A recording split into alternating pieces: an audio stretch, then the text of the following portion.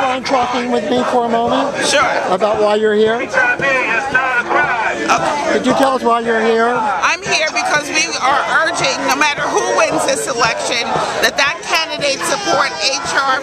3053, which is a decriminalization of HIV/AIDS in the act of a crime.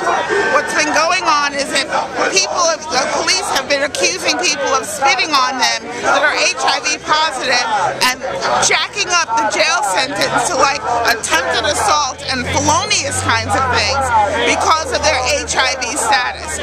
The law is clearly not following the science. Is spitting a way of spreading HIV? Spitting is not a way of spreading HIV.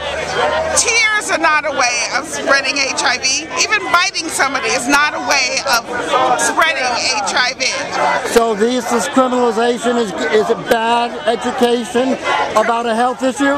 Criminalization is poor public health. It is very poor public health. So you can't have the public health system and the police system at odds with each other. How do you feel about safe sex and condoms? Absolutely believe in safe sex and condoms. So it's not about being against sex, it's about being against unsafe sex. I'm not even against unsafe sex. The science shows that if people are taking medications, they can lower their viral load to the point where it's not transmissible.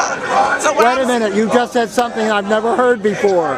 Okay. HIV is not transmissible. Under what circumstances? Sometimes your viral load can be undetected. The virus, the HIV, can be undetected in a person who's been diagnosed as being HIV positive. That means that the HIV disease is so weakened that it cannot transmit to somebody else. That means people have to be put on medication.